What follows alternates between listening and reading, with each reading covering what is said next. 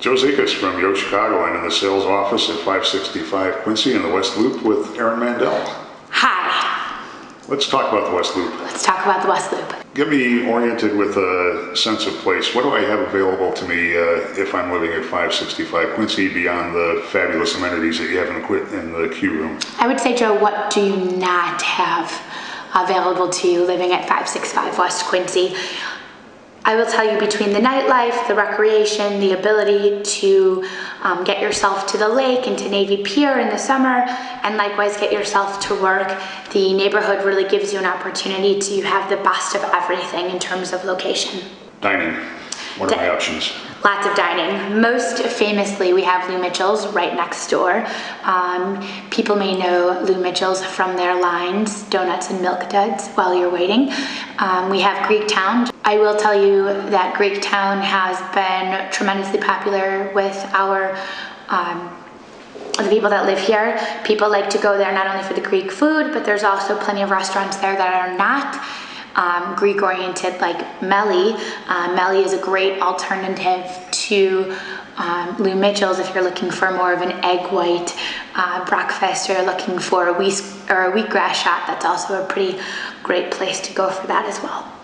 You also have Corner Bakery right down the street, and Potbelly for... We do. We have Potbelly and Corner Bakery and Dunkin' Donuts and Jimmy John's, all the places that you would think you'd like to go for a nice lunch break or something for an early dinner. But what's been really nice about Jefferson is that you've seen some really nice neighborhood restaurants pop up very close to Quincy. Most famously, probably Sepia. You can get a terrific pork chop there. You can get a great drink. They make their homemade flatbreads that are really thin and have toppings like sauteed mushrooms and garlic. It's just a great place to go for dinner. If you have people in town, it's a really terrific ambiance. Right next door is Province. Province has been a terrific addition to the neighborhood as well. The chef is also the owner, so he takes great pride in that particular restaurant. And then just a couple areas down is the Isabella Trattoria, which has a terrific outdoor space, especially in the summer. It's really nice to have a glass of wine and some pasta in your neighborhood. And you also have all the restaurants along Randolph Street too. That's true. Everybody knows Randolph, and Randolph will give you a taste of just anything. You have Pan Asian and Indian and sushi. You also have some great nightlife at the Fulton Lounge and at Lumen. People really enjoy that space. And also the art galleries. They've been quite popular, especially now. You have a lot of artists that are really putting their pieces to work for the spring season. If you're working in the suburbs or have visitors coming in, you can literally almost fall into Union Station from here. That's true. I like to tell people that I'm from Milwaukee all the time, only as a great reference to know that in heels it takes me about 4.5 minutes to get to the platform of Union Station, but likewise just regular on foot it's about 3 minutes, which is really terrific. Not far from the Blue Line on the L? That's correct. We're about 5 blocks away from Clinton and Lake. You can take the Blue Line just about anywhere. It's about the most popular line to take in the city. Bus lines all around? Bus lines all around. You can pick up bus lines most poignantly at Union Station. And my favorite, when the weather gets good, is to ride a commuter boat to work on Michigan Avenue. You can actually take a boat, and the trolley tours will start soon as well, and they pick up all around this area, more closely to the river as well, and will take you down to Navy Pier, to Streeterville, sometimes even to Lincoln Park, and they're totally free of charge. Cool. How about parks? I know there's one just a short block away opposite Old St. Patrick's Church. Yes, I would say that Quincy is surrounded by greatness in the sense that we have Old St. Pat's, we have a dog park with Lou Mitchell's being right here, and then Kent Law School. I would say the neighborhood and the structure, the location and the architecture is pretty safe.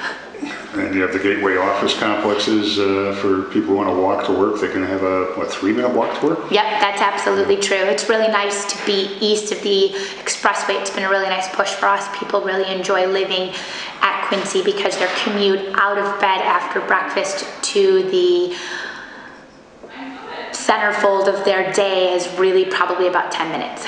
I really think of the Riverwalk along the river as a park too, and I see people hanging out there and just reading and sunning and enjoying the people watching. Yep, I agree. I think people really just enjoy being in this neighborhood, and it is surprisingly quiet even in the busiest moments of the day. Even at 5 o'clock on a Friday evening, you can have an opportunity to sit on our roof deck and really hear very little.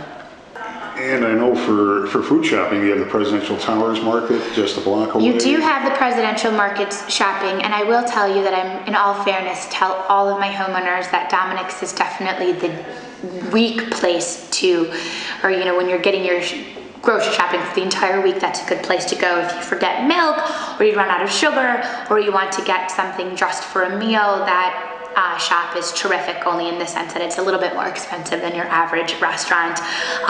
The market is terrific that just opened on Clinton, and then likewise the Whole Foods that's really pretty close to us as well.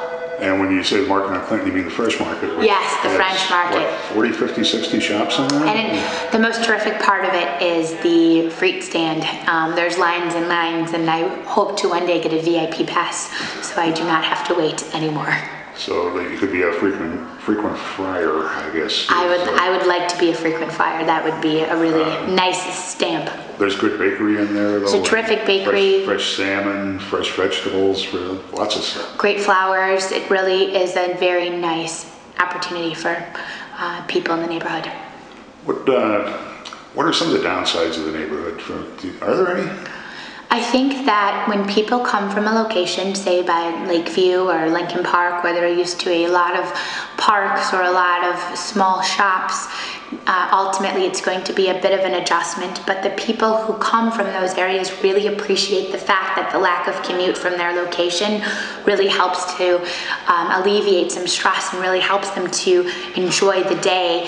And I always tell people you can get a plant and put it on your brand new balcony where you're in a quality building built by Belgravia, and you can't really ask for much more. And if you have visitors down here, they can find a place to park. That's absolutely true. That is an absolute big stress reliever. There's always great parking. If you're visiting Lincoln Park, is that impossible? It's not going to happen. Slim to no. Okay, thank you, Erin. Thank you very much.